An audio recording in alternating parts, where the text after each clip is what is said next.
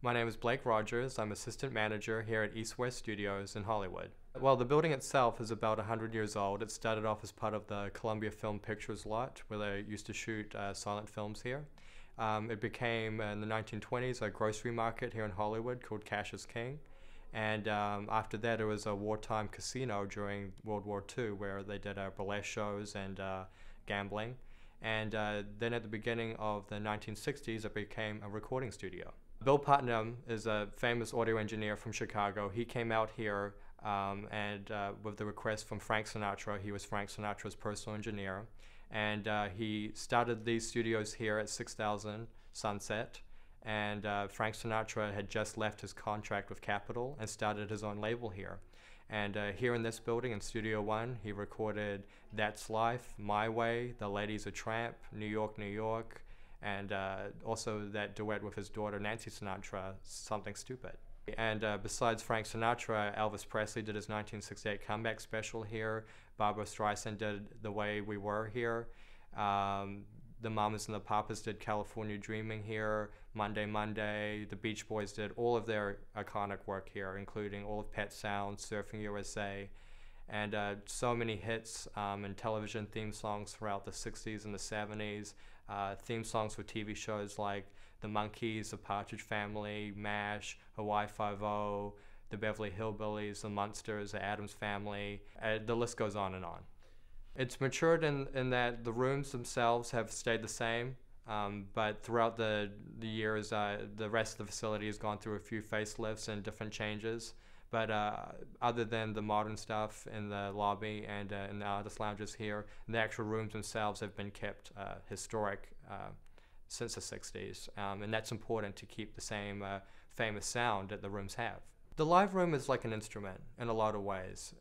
You know, you can do a lot of things in your home, you can do a lot of things in your garage, but you can't get a fantastic percussion sound in your garage or at home. And you also don't get the same access to the same gear, the same microphones, and there lacks energy when someone's in a home. You know, when you're in a recording studio, there's an energy that the artist and the producer and the engineers, they play off each other, and they're working all together. And when you come to a common space, the best work comes out of it.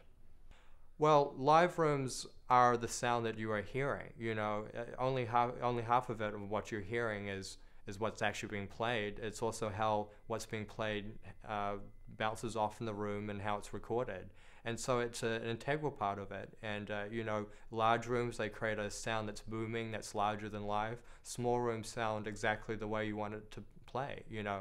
So there's so many different possibilities and so many different options, and really, you know, you're never going to get around, you know, getting a good drum sound, because, you know, you can sample it, you can play it again, but, you know, playing it live in the room, that's the sound you want to get, and that's the sound you do get when you play in a live room, you know. About 5 years ago, the space was completely redesigned by Philippe Stark. All the lobby areas, the artist lounges, and everything like that.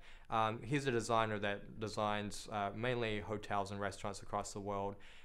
For this project, his only recording studio project, he really wanted to take an historic space and take the sort of creature comforts like the lounges and the lobby and create a space in which like rock stars would be comfortable in, you know, because you ask rock stars, they sleep in the best hotels, they eat at the best restaurants.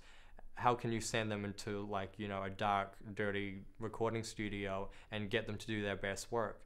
They have to feel inspired. They have to feel like they're in a happening place, and that, you know, the design here, it's no one genre and it's no one era. Philippe Stark wanted all the different genres and all the different eras to be a part of it, because that's what we do here. We do rap, we do hip hop, we do rock, we do orchestras, we do everything from a single singer up to 90-piece orchestras. So that's the kind of space that it is already to begin with, and Philippe Stark just helped establish that for a new generation. It's hard to get away from a space like this, to be honest. It's such a historic space. There's so many possibilities. Certainly there are challenges, but, you know, one day you could have, you know, Michael Bublé in Studio 1, you could have Metallica in Studio 2, and you could have the Red Hot Chili Peppers in Studio 3, and that's an experience you can't get anywhere else. You have all these different stars meeting, mingling, they're talking to each other, they're planning different projects, they're switching musicians on each other, sometimes they go and play on each other's records, you know. That's not what you're going to get in your house.